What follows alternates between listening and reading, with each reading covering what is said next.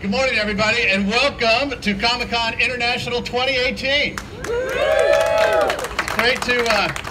It's great to be here. This is the best time of year in San Diego. It's when our surfers become silver, our naval fleet transforms into the Star Fleet, and everyday people become Superman and Wonder Woman. It is just a fantastic vibe. You can feel the energy all up and down downtown today and all throughout the city.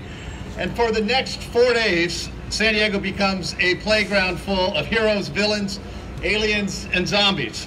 When we look at all the excitement, all the people converging downtown this week, it's sometimes hard to believe that we started in 1970 with just 300 people at our very first convention.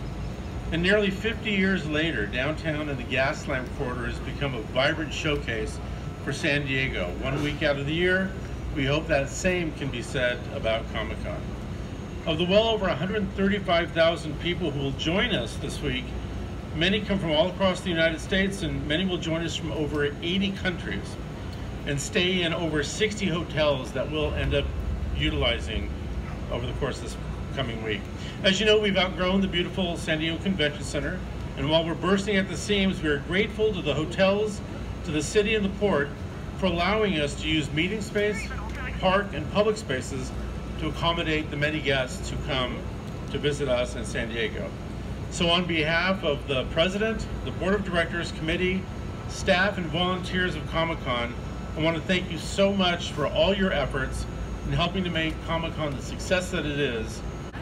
We're proud to be the home, and I guess we would call it the mothership for Comic-Con International. It's one of the greatest experiences a convention center can have, and you're right, Mayor, you're right. Everybody that has talked about this from a destination point of view, there are a lot of cities and destinations that would really love to have this show. So it's a great honor, David. Thank you for trusting us for so many years. The great thing about this is that we are working on how to create iconic destinations, and as my friend Joe talked about all the time, we continue to try to innovate and to improve. And so I think probably the best way to describe who Comic-Con is and who we are is to say it is the most iconic show and the greatest iconic destination in the world. So thank you all very much, and we're glad that you're here. Thank you. To everybody here who's just such a believer in Comic-Con, what it means for the entire region.